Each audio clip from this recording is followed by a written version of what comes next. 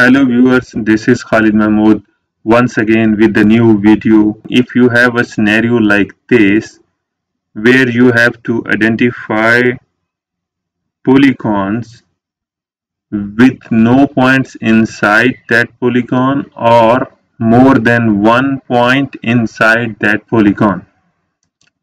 Basically, we will identify using spatial join.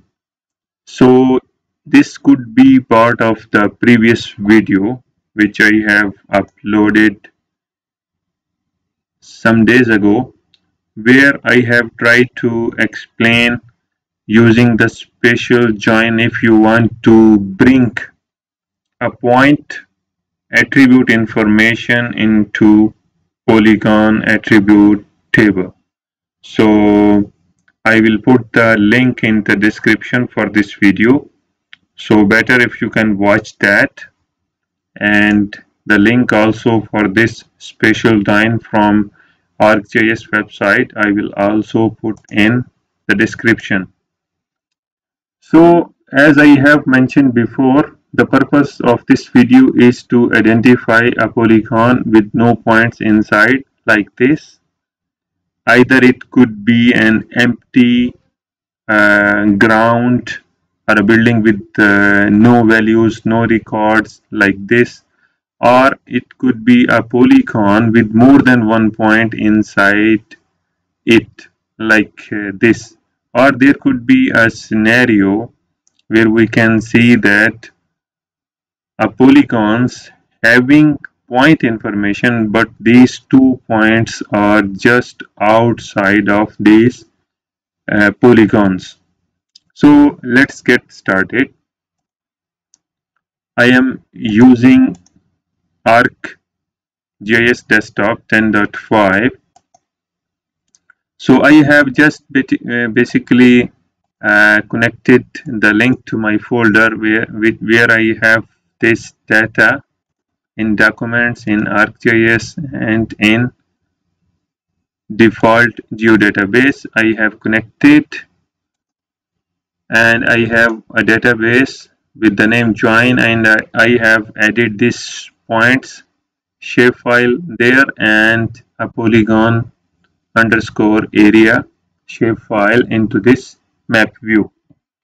So basically the purpose is that, as described in the previous video, if we will open a polygon, it has an attribute polygon underscore a, and let's open attribute table for points. It has point underscore a. The whole purpose is to bring these values from this point data, point underscore a, into polygon underscore a using spatial join. But before applying this spatial join to bring this point underscore a into polygon underscore a of another attribute table, we have to make sure that there should be no empty polygon in our database or no polygon with more than one point inside it. So let me turn off the base map and try to show you. If you have a huge amount of points and polygons, here you can see all of these points are outside these polygons. So the purpose to bring the attribute of this point underscore a, let me open it again, this point underscore a, the value inside it polygon underscore a. For this purpose, all these points should be inside these polygons so that we can use spatial join and can have all the values of point underscore a into polygon underscore a. This is the case where we don't have similar object IDs in both shape files. If we have both object IDs or any other field similar in both shape files, we can just simply use this join Here we know that there are two join options. If we have similar object IDs, for example, we will just choose object ID here and object ID from this point shapefile and then validate and then click OK. But in our case, we don't have object ID or any other field in both shapefiles having similar values. That's why we cannot use this first case. We have to use this second one. But before going into this using second join option with this value, we have to calculate all the records of polygon underscore a into point underscore a. So, but before doing that, we have to know where all, let's start editing, where all such points are outside the polygons, or if there is a polygon where it's actually a no point inside it. Like here, this could be an empty place, as I have shown you before. It could be an empty parcel like this. By unchecking this, we can see that this is the ground. There is no building, so this polygon is actually don't have any point inside. We can just simply in this one selected feature, we can just delete this selected. But what if we have a huge amount of polygons? So this one by one deletion will not work for us. We have to find a way. So I have found a way, a tip or trick. If you have some more convenient way, do let me know in the comment section. So for this I want to create a join from this polygon with this point file. By selecting this first option, each polygon will be given a summary of the numeric attributes of the points that fall inside it. So this will let us know that which polygons are empty if there is no point inside, or if there is more than one point inside this polygon, we will have a summary. So we have to select this, and here we have to select the database where we want to export this new join. So usually you can use any place where you want to export, but we will use usually this documents default, and we can see we can write spatial join count, for example. So we want to count how many points are within this polygon. So click save, click OK. Now a new layer has been created with this color automatically by the system. So we can check the previous, and we can open the attribute table of this new shapefile. Here you can see we have a new field where we can see count underscore showing 1. If we can double click on that, we can get these null. This means these polygons don't have any point inside it, and these polygons from here has one point inside it. Let me drag up this point here. So what we have to do, we have to click here on show selected records, and we can use this select by attribute, or from this option select by attribute. So we have to double click on count underscore is equal to get unique values is equal to 1. So from out of this 699, we have selected that 595 polygons which have actually one point inside it. That's correct for us. So we don't want these polygon to be checked through this exported join, because these are valid and okay. So we can simply delete this. We have to actually make start editing on this layer which we have just exported. We will apply this again. Select by attribute. Let me do it again. Count underscore is equal to get unique values 1. Double click, and we have 595 polygons with one point inside it. That's fine for us. So we will just simply delete this and close this table and save edits.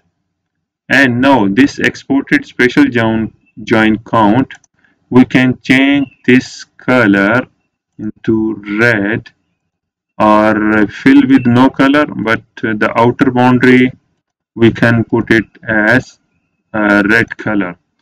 So now we have to check in our original polygons, polygon underscore A, and if you can just turn off this point, and now you have highlighted all the polygons which have issues. What type of issues?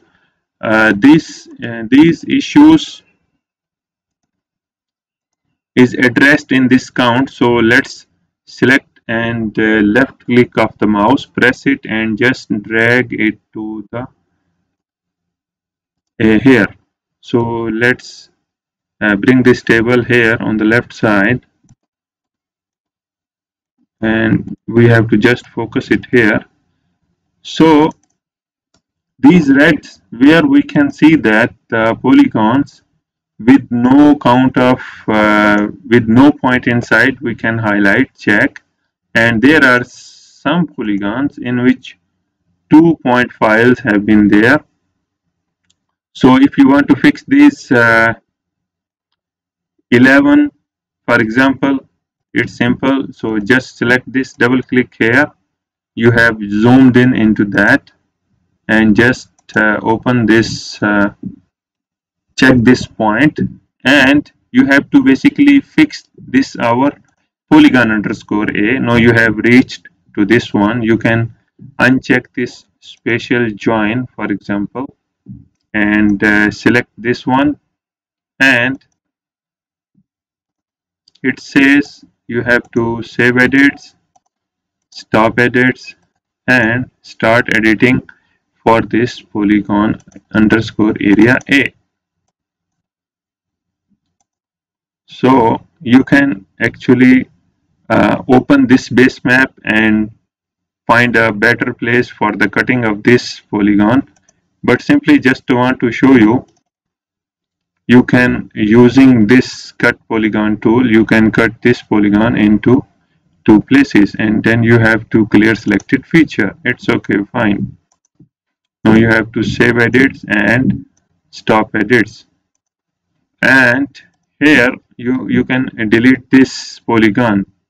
Now the case is that this spatial join count is actually in another database,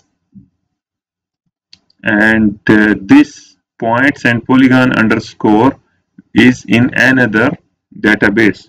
So if you want to editing on both this join polygon and this polygon underscore area together, so you have to bring this shapefile into this join geodatabase, so you can continue your editing only in a one go, not to stop again and come back to the previous. So for that, let me just remove this connection from this table of contents by right clicking on that, remove, and here you have actually, let me just refresh this default. Yes, we have this spatial underscore join count. You can copy that and you can click on this join and paste and click OK, and just right click and refresh. Now you have spatial join count in one geodatabase. Now you have to add this here and change its color either in red, and you can change the display, the transparency as well, by right clicking and going to properties and coming here into the display properties. You can say 50% transparent, click OK. Then you can have some transparency if you want to see if there is another data below this layer or not. So this is just to inform you. So click OK. So now actually we have to start it editing again. Actually before we have divided this polygon into two, and here we have to delete this polygon that we have fixed it already. And now you can go to all other red colors nearby. So you have to open this attribute table and bring this count by pressing left of the mouse, left click of the mouse, and bring it to the start and double click here, and you can select this one. This is basically an empty field, an empty polygon, basically with no point inside it. So if you are going to select this, basically it has selected this spatial join count polygon and polygon underscore area as well. Let me open this attribute table. So here you can see one count and also one count of this spatial join count field, and you can just simply press the delete button. And here is the case if you want to uncheck spatial join. This is basically, this point is just outside this polygon. You can just put it inside and no need to delete this polygon underscore area. You have to click this spatial join, uncheck this polygon underscore area, and just only delete this. Now you can move to the next part. Yes, this one you can see that there is no point inside, so you can select both polygons from these two layers and just click on this delete. And here you can see that this point is actually outside this polygon, so just uncheck spatial join count and select this and bring this inside. So no need to delete this original polygon underscore area. You have to just uncheck and check this spatial join and select this and delete. So in this way you are able to identify all the polygons which have issues, and you can finalize that your issue. So hoping that you have liked the video.